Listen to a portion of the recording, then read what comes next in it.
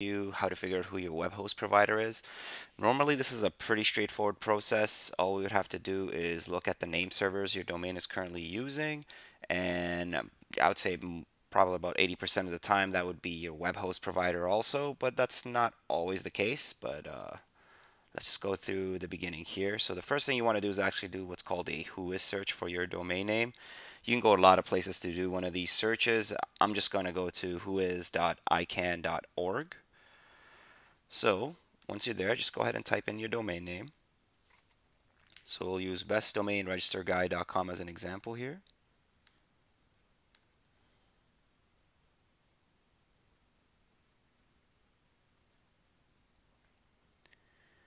You should get a printout that looks similar. Well, most of you will see a printout that looks similar to this here. This is just a raw Whois data, but it's the same information. You can see your name servers here too, but we'll just use the top section just because it looks nicer here.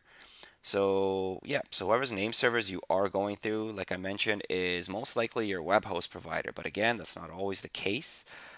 If it's not the case, what you'd want to do is you need to actually figure out how you're pointing to your web host provider. And the majority of the times, your web host provider asks you to point to their service through what's called an IP address. Um, Actually, all of these three name servers would have that information or should have that information there. It's just a matter of us trying to figure out how to get that information. And we can do that through what's called a dig.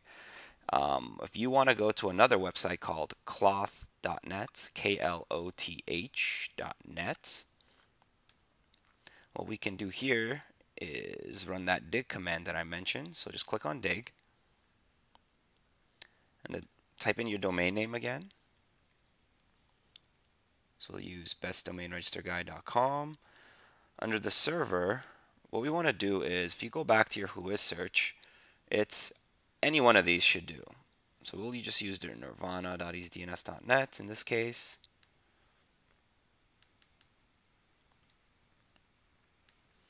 And then the query is the different record type that we're going to try and figure out an answer for. And like I mentioned, it's going to be an A record. Normally, anytime you're pointing your website through an IP address, it's an A record. So let's go ahead and just keep this as an A. And then just look it up. And you should get something looks similar to this. Don't freak out. All we're really doing here is asking a question like, hey, what is the IP address that bestdomainregisterguide.com is pointing to? And you can see it shows A here. And all we're really concerned about is the answer section. You'll notice it'll say 6468.202.30. Some of you won't get an answer section at all. That usually means that either your DNS just isn't working properly. If that's the case, contact your DNS provider and see what's going on. And again, that's these guys here. So for bestdomainregisterguide.com, it's most likely going to be a company called EasyDNS. You can see that here. If you do get an answer section, again, all we're concerned about is this here. So we just want to copy this, and now we have to figure out who this IP address currently belongs to. So we want to do what's called a reverse IP lookup. Again, there's a bunch of websites you can do this on. We're just going to be using a site called ipchecking.com. So once you're there, just go ahead and type in that IP address and see what we get. Now, this won't always point you to exactly where you need to go to, but this is more of a tool to give you a rough idea and just some clues to who your web host provider is. So in our case, we can see that the web hosting seems to be being provided by a company called easyweb.com. So like I said, it won't always give you the direct answer because we're getting cpanel5.easyweb.com. That's not exactly the company name, but again, you just kind of use common sense, try to figure it out. So I mean, if we do I don't know, a lookup for easyweb.com there, just to see what we would get,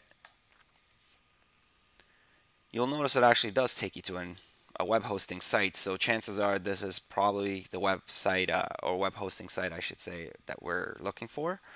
And then just, yeah, and then there you go. So you know for sure that this would be your web host provider. And if you have any issues with your web hosting, just find the contact us and give them a shout and see what's going on from there.